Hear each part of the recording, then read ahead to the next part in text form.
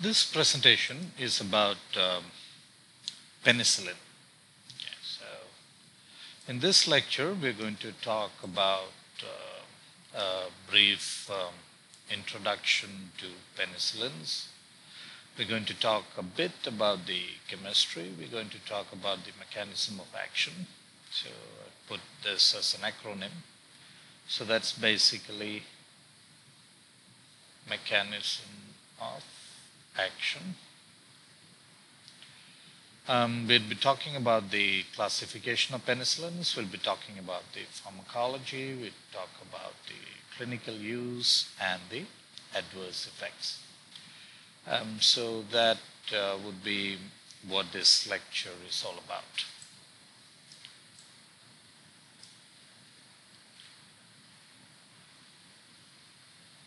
So let's look at, say, soil.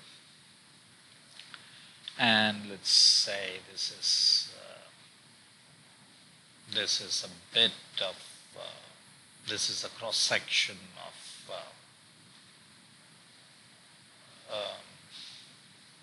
field, say.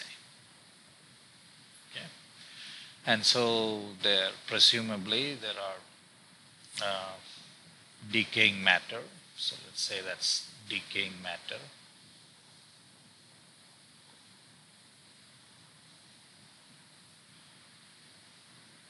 And if we take a bit of soil from this, so this is a cross section. Okay, and say this is the field.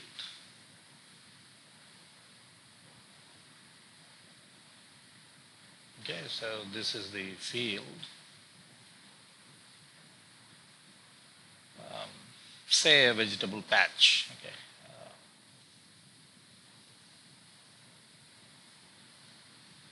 And we take a cross section of that, and maybe from somewhere there we take a sample of the soil, and we could put this sample in a test tube like that. Okay, and then we can put say some water. Okay, and then we could maybe give this a shake. Okay, and then we could decant and maybe filter it with a Wattman filter. Okay, so this would retain bacteria. Okay. And one part we could maybe take a sample of this liquid and then put it in another test tube. But here we could give a medium for the culture of fungi. Okay. And we have retained bacteria here, and that could be washed into another test tube. Okay, and we could add media for a liquid media for bacteria. Okay, and then we could incubate both of this, and then we could inoculate plates.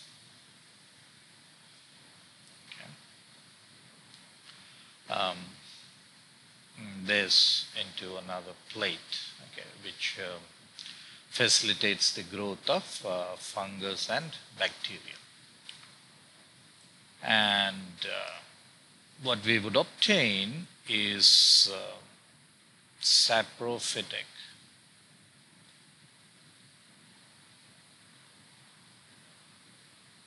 organisms. Okay, And if we would do further studies, we'd find that the saprophytic organisms could be bacteria and fungi. Okay, and the we would further do identification study, and we'd find that this bacteria are usually of the Bacillus species like Bacillus cereus, and in fungi we would possibly obtain Penicillium species.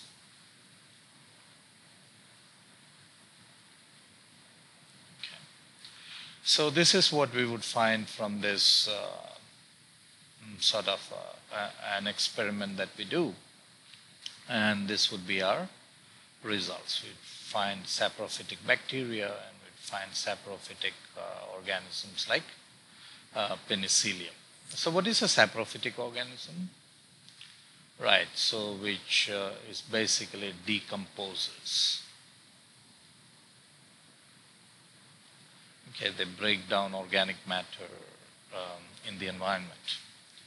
Okay, so what we understand from this experiment would be that both this type of organisms are present in this soil, bacteria as well as fungi. Okay, so there is a competition between these organisms. So now if we think about it, there would be competition between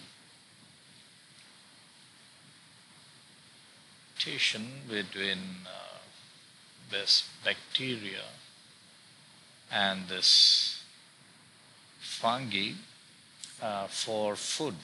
Okay, and what is this food? This organic matter.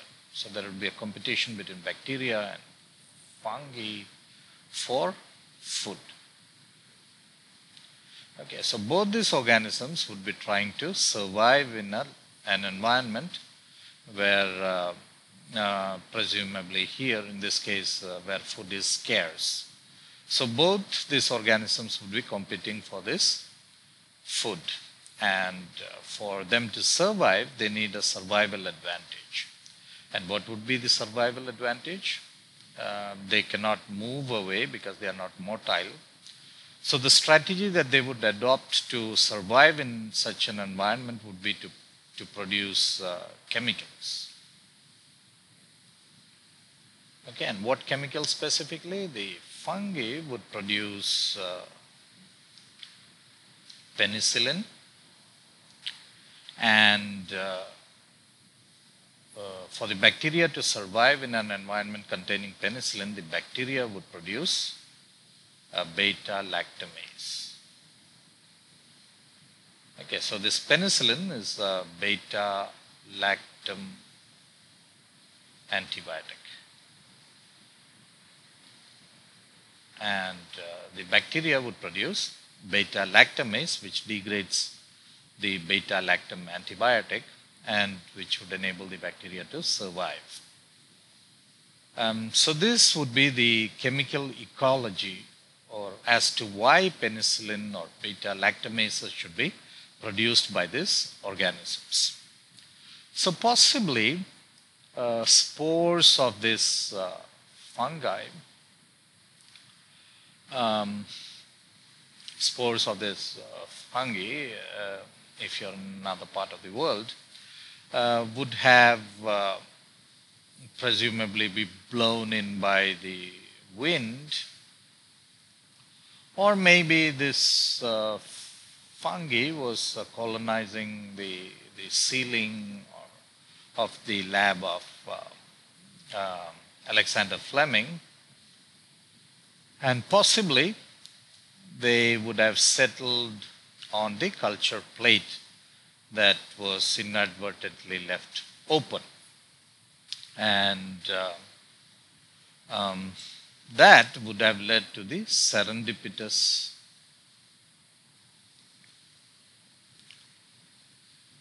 discovery of penicillin. Okay. And the rest is history.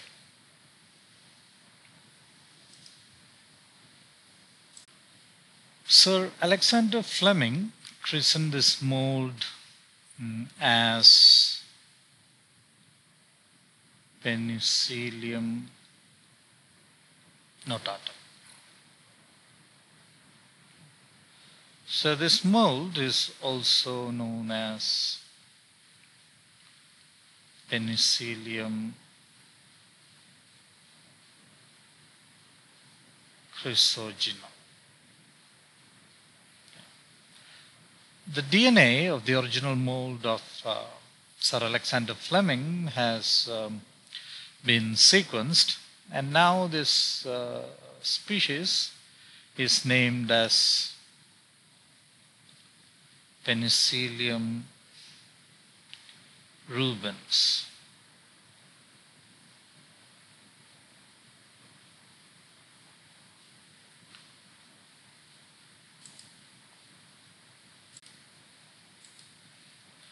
Sir Alexander Fleming received the Nobel Prize along with Florey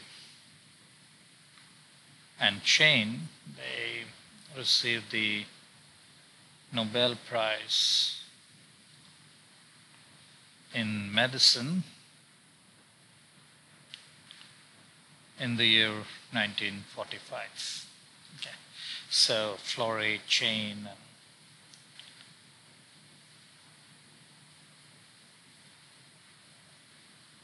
Sir Alexander Florey and Chain, they received the Nobel Prize in medicine in the year 1945. It was Dr. Ernst B. Chain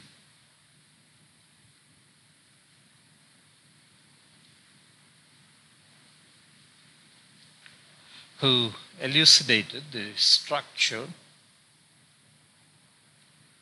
of penicillin.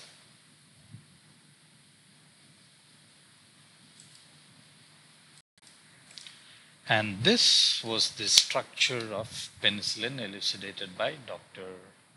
Chain.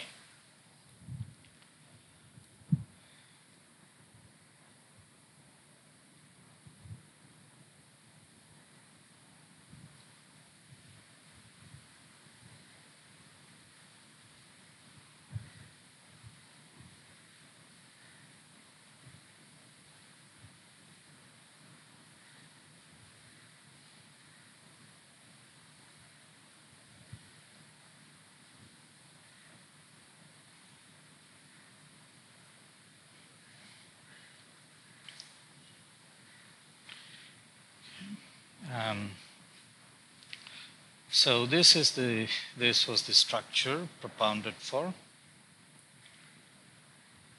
penicillin G.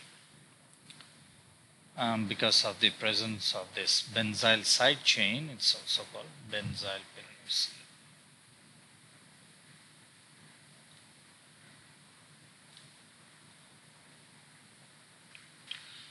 So the reason that it was named penicillin G was because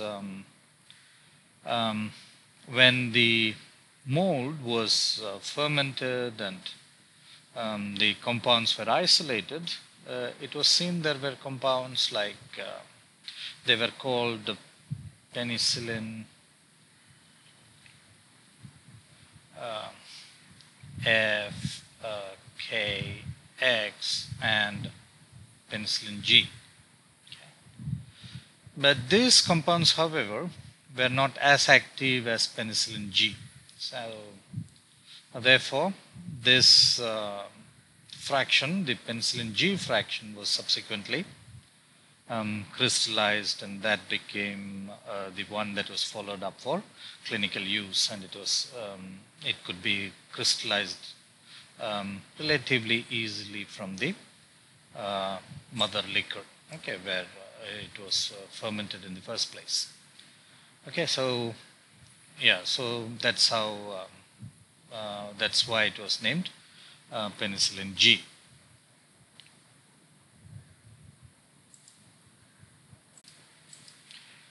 Penicillin G became the mainstay for the treatment of pneumococcal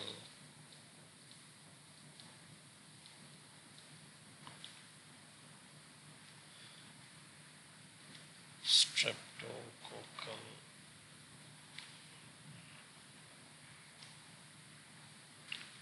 meningococcal and gonococcal infections.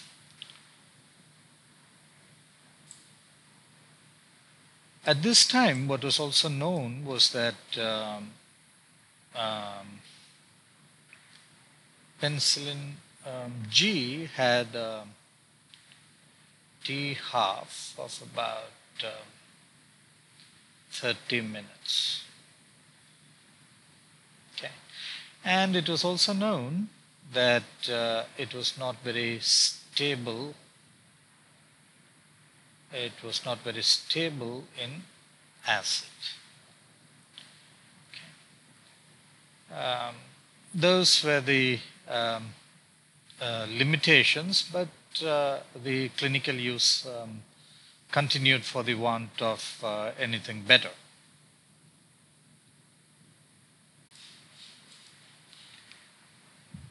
However, as time went on and evidence upon evidence were reported, it was seen that there were resistance to penicillins by these organisms. So pneumococcal, streptococcal, and gonococcal infections became increasingly resistant to penicillin G. Okay. And that combined with the fact that it had a very short T half and it was not stable in acid led to the question, and the question was, could this structure be modified to improve its activity? And so what was observed was, what was thought was, could the side chain be modified, and would that modification have any bearing on the activity? Okay, so that was one of the thought processes. And so it was observed that if you could restrict the diet of the growing mold in the mother liquor, then you could end up with a structure like this.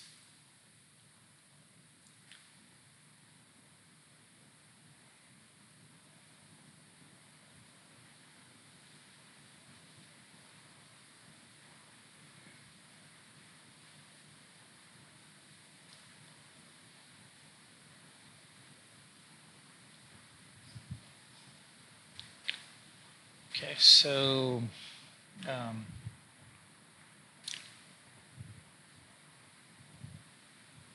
so this structure here.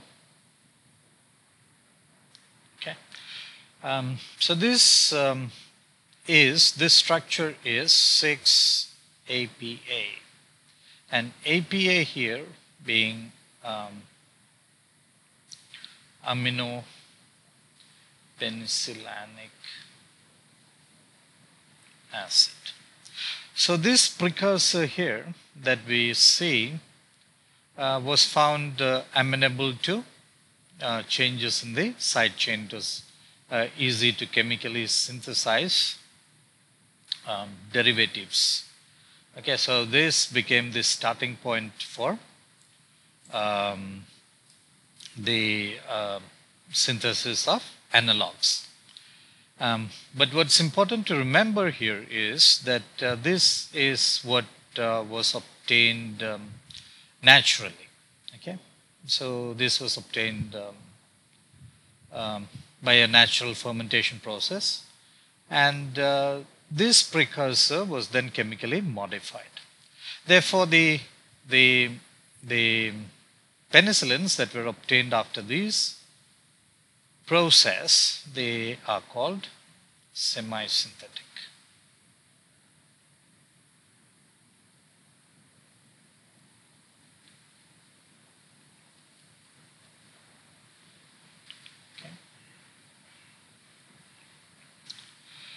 So iterative studies and standalone studies led to varying kinds of semi-synthetic penicillins.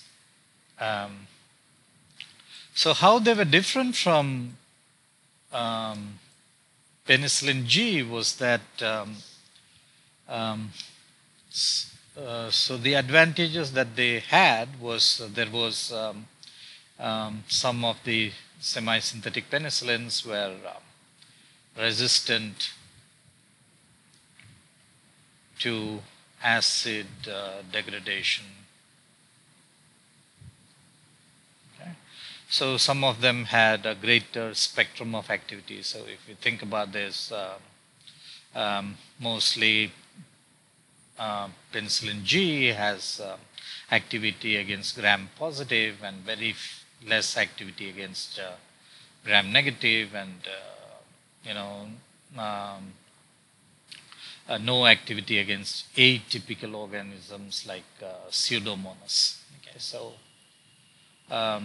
the semi-synthetic drugs were synthesized to confer advantages which penicillin G did not have. Okay, so what was developed were penicillins, penicillin analogs that were resistant to acid degradation, which were chemically stable, meaning they had a greater T half, okay, and they had a broader spectrum of activity.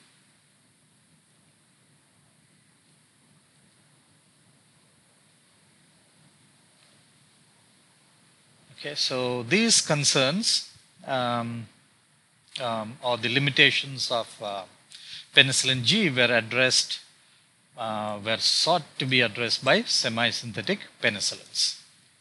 And those semi-synthetic penicillins with these advantages began to be used clinically. And which are those semi-synthetic penicillins? Those semi-synthetic penicillins which have got all these advantages are the ones that are clinically used, and those the names of those become the classification. They result in the classification of penicillins. Okay, so clinically, whatever advantages were obtained by the semi-synthetic penicillins made them useful for different clinical conditions. And when we have groups of drugs which are used for different clinical advantages, it leads intuitively to the classification of penicillins, and that's what we're going to discuss now.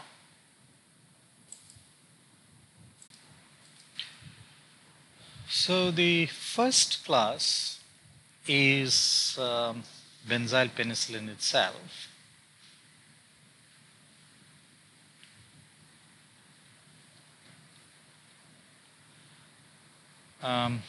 As we alluded to, this is also called penicillin G. What was the disadvantage of benzyl penicillin? Yes, it has a T half of only about 30 minutes. Okay, so the semi-synthetic ones that were produced were benzyl penicillin and its long-acting. It's long-acting parenteral formulations. Okay, so under this first classification, we are looking at benzyl penicillin itself, but it has its disadvantages in that its T half is about half an hour, and therefore semi-synthetically long-acting parenteral formulations were prepared. Okay, and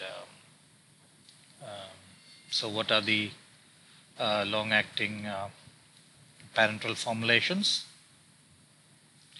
The long-acting parenteral formulations, there are basically two, and one is penicillin G procaine. Okay, so why is it long-acting? So benzyl penicillin, what's the T half? So T half of benzyl penicillin is about 30 minutes. Okay, and this is long-acting. So what's the advantage here? It's got a T half of about 12 hours. Okay, so it's able, we give an injection, and the serum concentration would be maintained for about 12 hours. Okay, so that's the advantage of this long-acting formulation here, and why it was made in the first place. So it's indicated for neurosyphilis. Okay, so what's the causative agent? You're right, Treponema pallidum. Okay, and we said that it's a parenteral formulation, so it's injected intramuscularly. Okay. Okay, so that's the first parenteral formulation. The second one is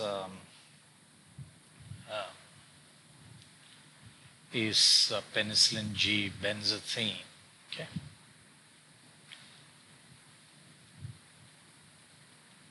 Penicillin G benzathine. Okay, this again is a long-acting preparation. What's the advantage here? The T half is approximately about 1 month. Okay, again, what's the indication? Indication is same, syphilis. Okay, so those are the long-acting parenteral formulation of benzyl penicillin G. So what we need to remember here is penicillin G itself hasn't changed. Okay, so therefore these penicillins, they are also called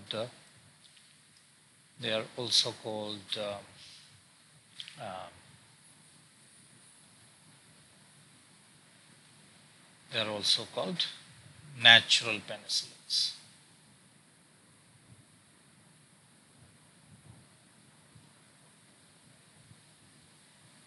Okay, so they are also called natural penicillins because we have not modified it at the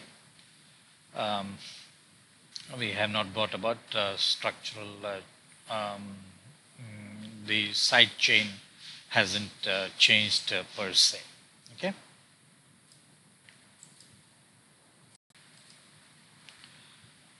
So penicillin G is in a matrix of procaine, and here penicillin G is in a matrix of benzathine. Okay, so that's why we call them again natural penicillins. Before we go into the next class, let us remind us of the structure again. So we said that penicillin G had certain disadvantages, and we said that there have been thoughts of modifying the 6-amino penicillinic acid structure at this particular region. This tried to include side chains in this area here. So that brings us to and understanding that people who worked on it found that um, this ring was essential for the activity. So if we change the structure of this ring here, it wouldn't have any antibacterial activity. Whereas if this ring was not essential for activity. Okay, so so this ring that we have highlighted here, this is called the beta lactam ring. So the beta lactam ring is essential for activity. Okay, what activity? Antibacterial activity. Okay, so what's this ring called? It's got a sulfur moiety out here, and this is called the thiazolidine ring. Okay.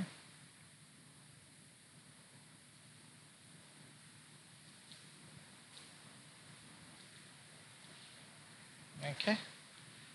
Thia meaning sulfur. Okay. So what's the basic structure of penicillin? The basic structure of penicillin is the 6-amino penicillinic acid structure.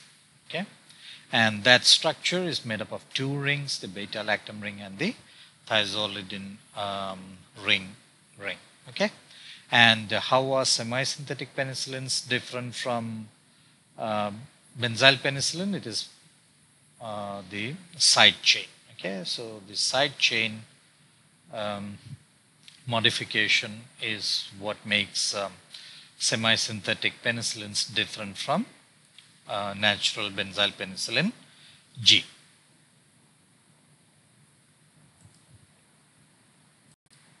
The other thing to remember here is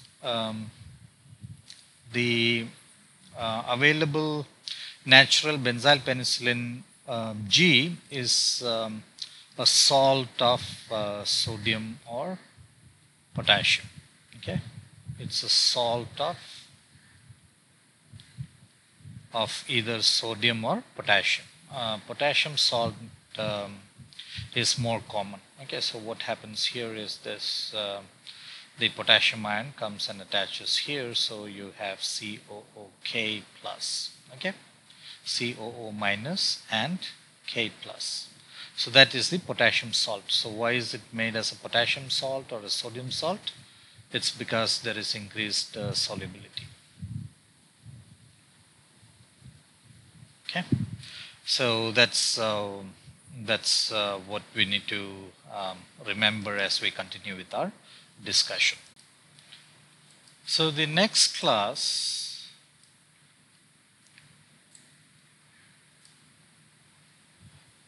is, let's write it down here.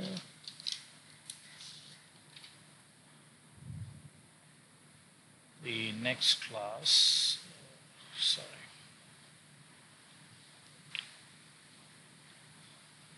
The next class is orally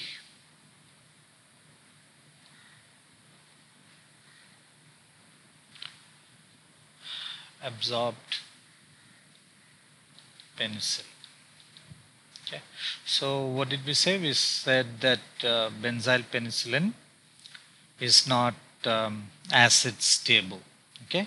So that was overcome by semi-synthetically producing orally absorbed penicillins, and the example here would be penicillin V. Okay, so let's just see what this structure looks like. It is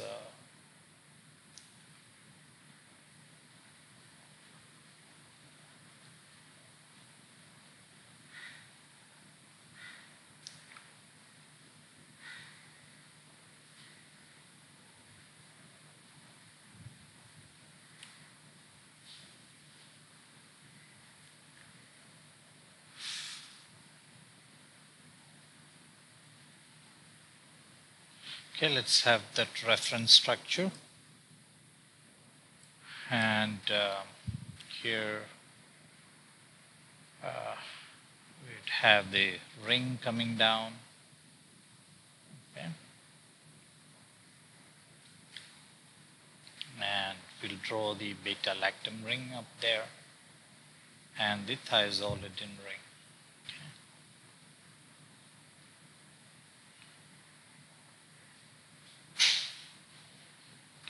Okay, so we have got this reference structure. And how is this different from benzyl penicillin G?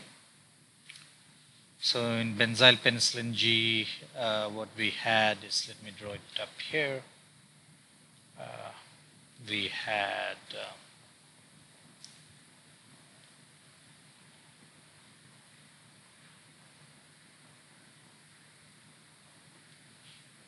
okay. So then we had this structure continuing like that.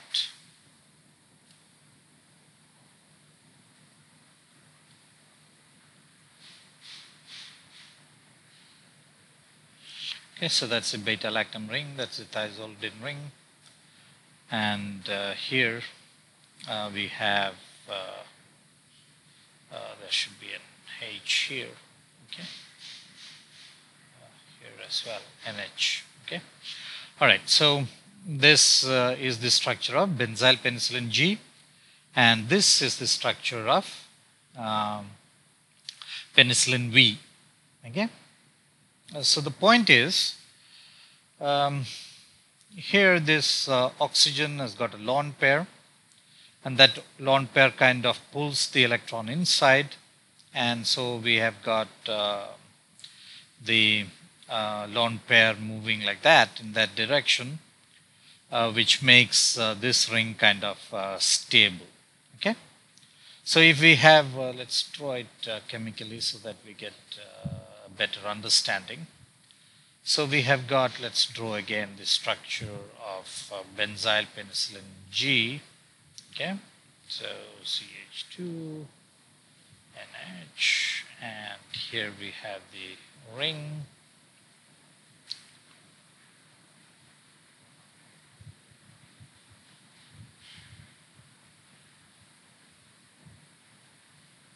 Okay, so that's the beta-lactam ring, and this is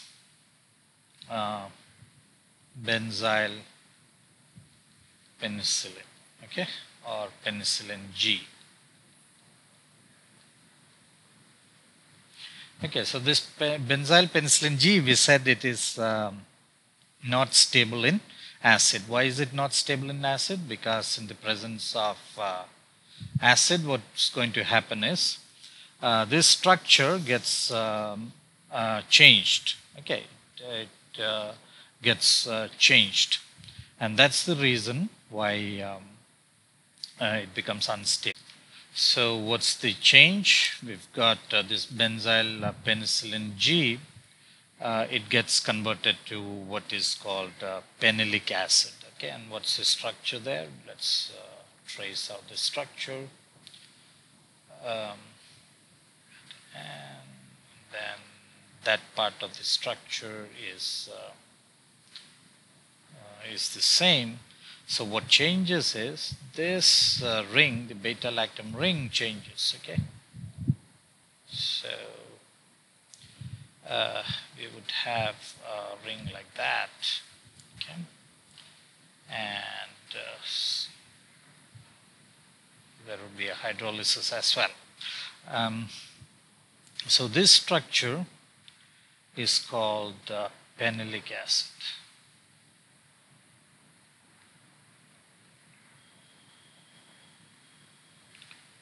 Okay, so that structure is penylic acid. Okay, so let's see if the valency is fulfilled. 1, 2. Okay, there should be a double bond there. Okay, so that is penylic acid. Okay, so what has happened essentially here is that the beta-lactam ring has got changed. It's changed its structure. So when we said when we talked about the requirement, we said that the beta-lactam ring is essential for activity. And here we say in the presence of acid, what has happened is the benzyl penicillin ring becomes penylic acid. Okay, and the beta-lactam structure is lost, and therefore this does not have activity. Okay, does not have antibacterial activity. Okay, so that's the reason why this drug was developed. So essentially what happens here is the presence of this electron withdrawing group here stabilizes this ring. Okay, so if this ring gets stabilized, what happens is it won't it won't form penylic acid. So as a result, the activity would be retained. And why is this important? Because this drug can be given orally. Okay, so we take a tablet that goes into the stomach. In the stomach, in a normal person meaning a normal person with a normal physiology, would have production of hydrochloric acid. And so this drug, if we give it as penicillin V, then it wouldn't degrade in the acid of the stomach. As a result, it would be orally active. Okay, so that's the reason why this class was developed. Okay, so this is the structure of penicillin V. Okay, okay, so that's the structure of penicillin V. And okay, how is it different from penicillin G? We have seen. Okay, so based on the structure and the degradation in acid, we can explain why penicillin V should be stable in acid, and therefore it can be given orally. Okay, so it's now quite intuitive why it is called orally active, orally absorbed penicillin. Okay, it is indicated, that would be the indication, it is indicated for upper respiratory tract infections. Okay,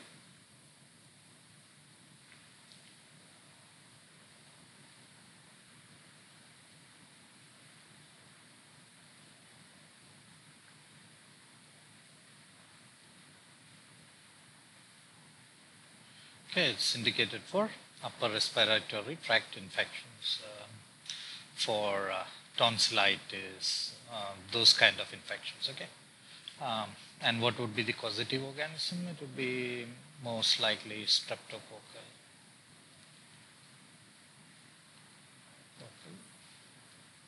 infections. Okay, but we need to remember that this drug would be indicated only after we do sensitivity studies. Okay, so after sensitivity testing, if this drug is found effective, then it should be used, but then it's subjected to diagnostic testing. Okay, but yeah, this can be given orally. Okay, so that's the point that we leave with when we leave this classification of drugs, this classification of penicillin. The next class is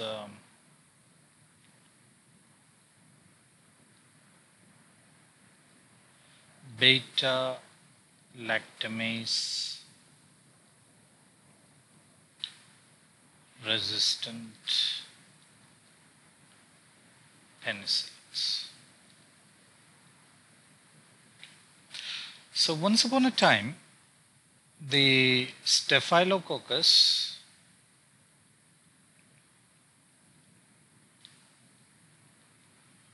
were sensitive to penicillin. Okay, but it's not the case anymore. Okay, because most of the Staphylococcus, they have Staphylococcus, the Staphylococci have developed, have become resistant to penicillins because they produce an enzyme called beta lactamase. Okay. So what does beta lactamase do? We can understand that by looking at the structure of benzyl penicillin again. Okay. So let's draw another structure of benzyl penicillin.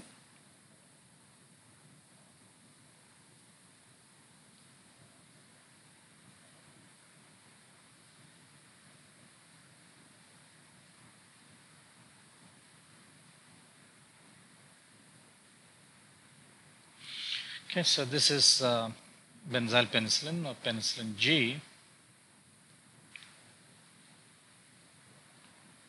Okay, so in the presence of beta lactamase,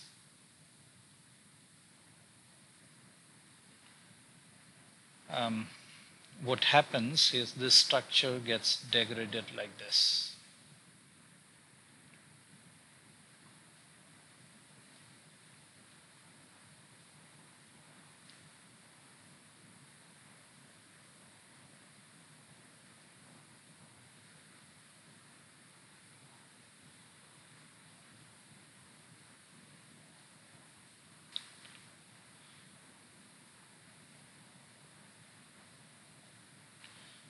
Okay, so this structure it gets degraded to this structure. So this structure is penicilloic acid.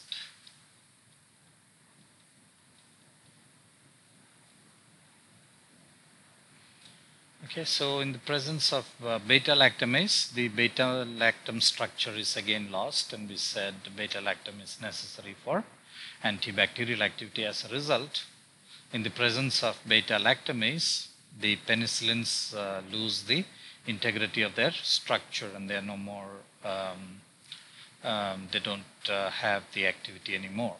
Okay, so that's the that is why there was a need for beta lactamase resistant penicillins to be developed. And the penicillins that were developed, they are, there was a chemical modification to produce isoxazoyl penicillins. And the penicillins were cloxacillin,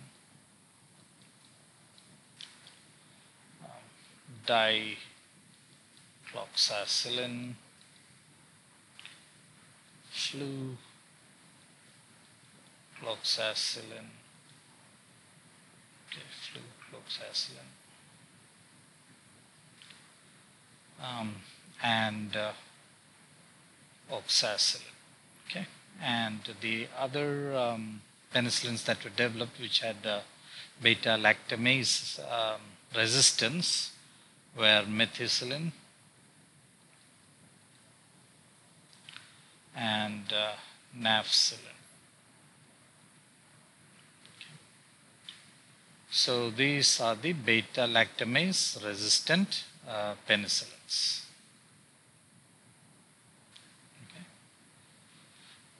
So the problem is there has the staphylococci have developed resistance even to methicillin, so much so that such resistant strains are now called methicillin resistant Staphylococcus aureus. Okay,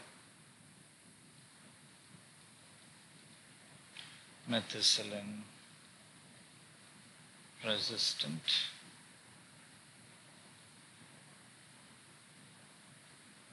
Coccus aureus. Okay, so MRSA. Okay, so what's the treatment for MRSA then? So currently for MRSA the drug of choice is vancomycin. Okay, so that's just for your information. Okay. So the point is Staphylococcus aureus, the resistance is now becoming very, very critical. Okay, that's That's a challenge that we're facing in the clinic. Okay, so yeah, so but having said that, there are also strains currently which are sensitive to Staphylococcus aureus. So we have methicillin sensitive strains in patients, and therefore that's the relevance of these beta-lactamase resistant penicillins.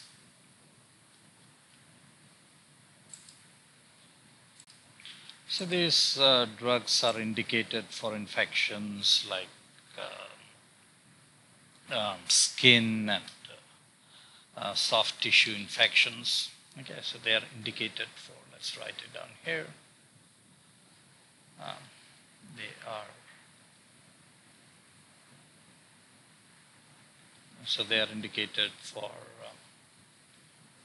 skin and soft tissue infections and infections like endocarditis. Okay, so those are some of the infections, and also the indication would be for methicillin sensitive Staphylococcus aureus. Okay, methicillin sensitive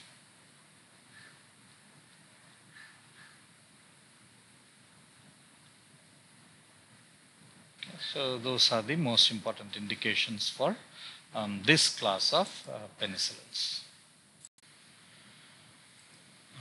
The next class, let's write it somewhere here.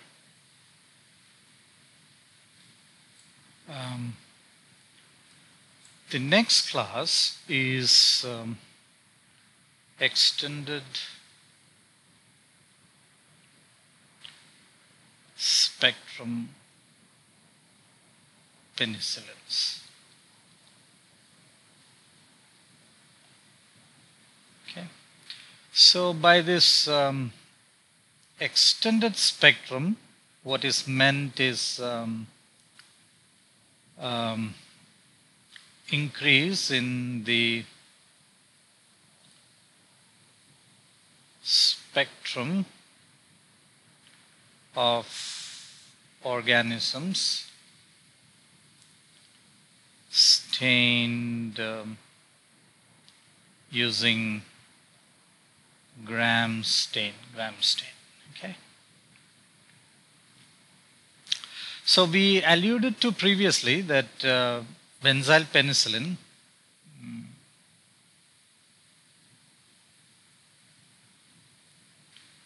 was more active against gram positive. So extended spectrum penicillins increase the spectrum of activity from gram positive towards gram negative. And that is what is meant by extended spectrum penicillins. Specifically, the extended spectrum penicillins have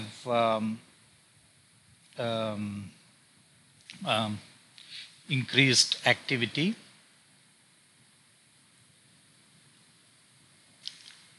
against Haemophilus influenzae, some gram negative bacilli, and Listeria species.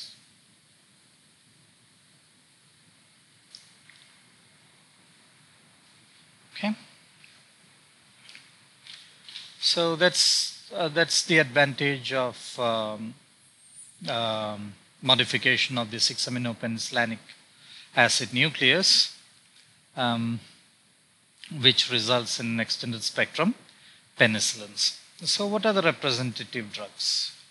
So the most important drugs in this class are aminopenicillins. Okay, so the aminopenicillins. Okay, and example would be ampicillin, and esters of ampicillin. Okay, what could be the examples of ampicillin esters? You're right. Becampicillin, tal, ampicillin, piv, ampicillin.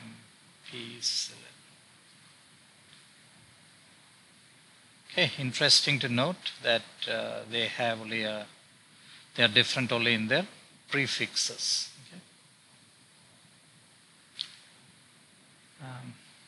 Yeah, so that's Bec ampicillin, tal ampicillin, and Piv ampicillin. Okay, so ampicillin and esters, and the other examples would be moxicillin,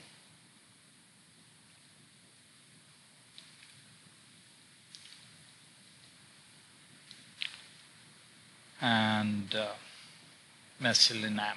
Okay.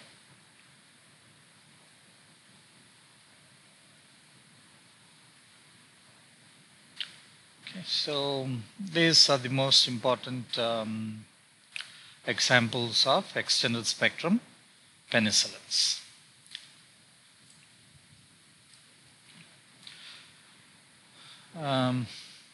So the problem is certain, the Haemophilus influenzae species and some Enterobacteriaceae.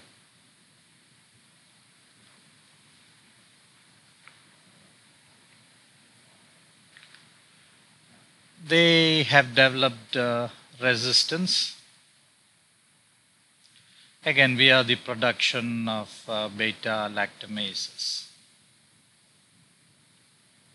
Okay, so the approach that has been adopted because of this reason, the approach has been to combine aminopenicillins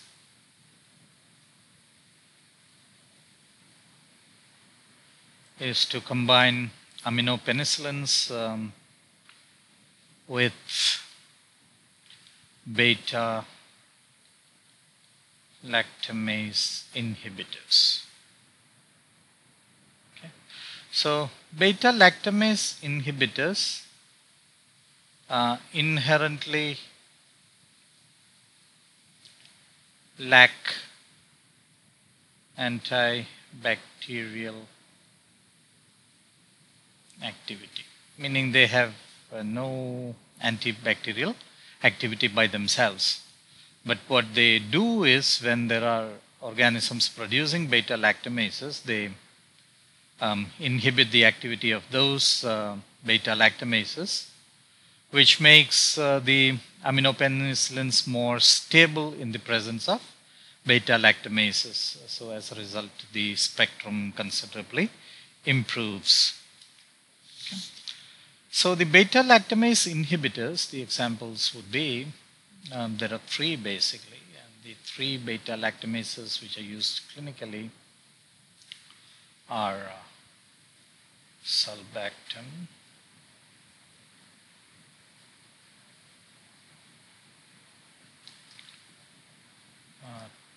tazobactam, and clavulanic acid.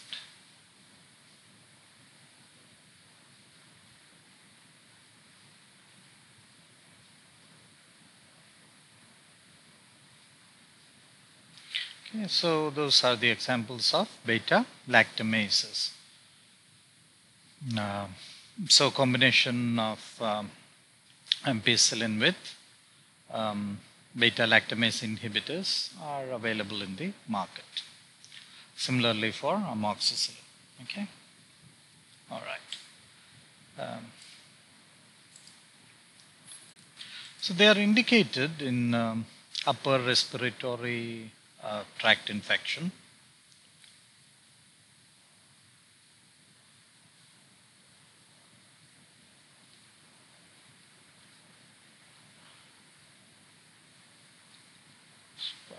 respiratory tract infections, for example, in sinusitis,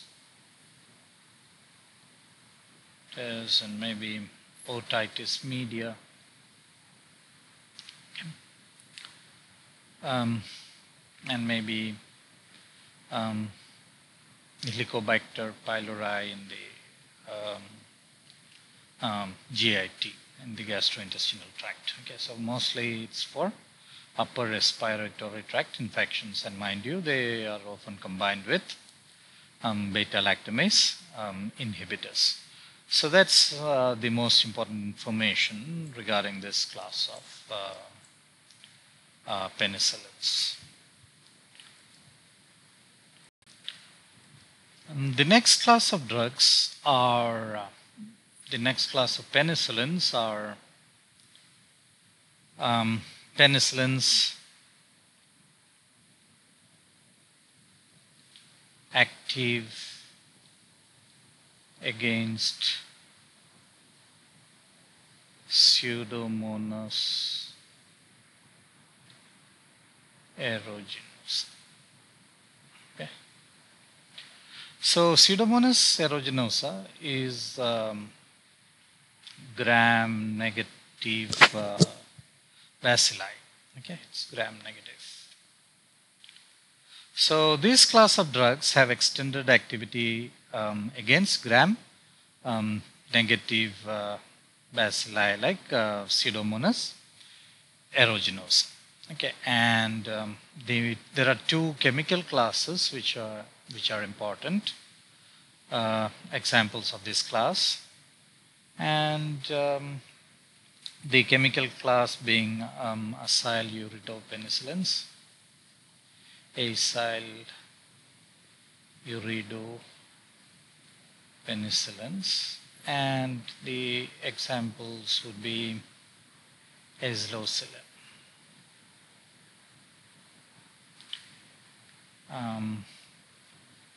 And similar drugs like mefloquine and hyperacillin.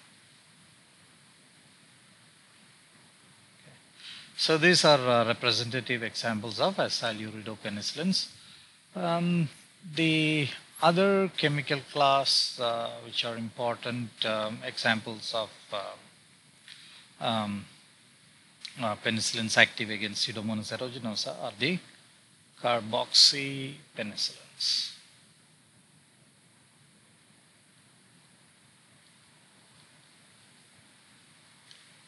And the most important example of carboxypenicillins is carbenicillin.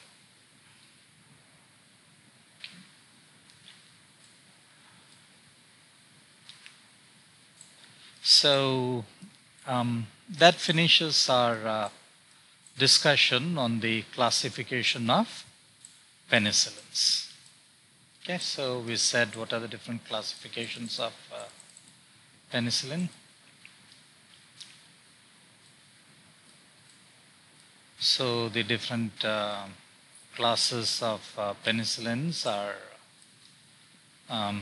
benzyl penicillins and their long-acting parenteral formulations, then orally active penicillins and beta-lactamase resistant penicillins, extended spectrum penicillins, and the penicillins active against Pseudomonas aeruginosa.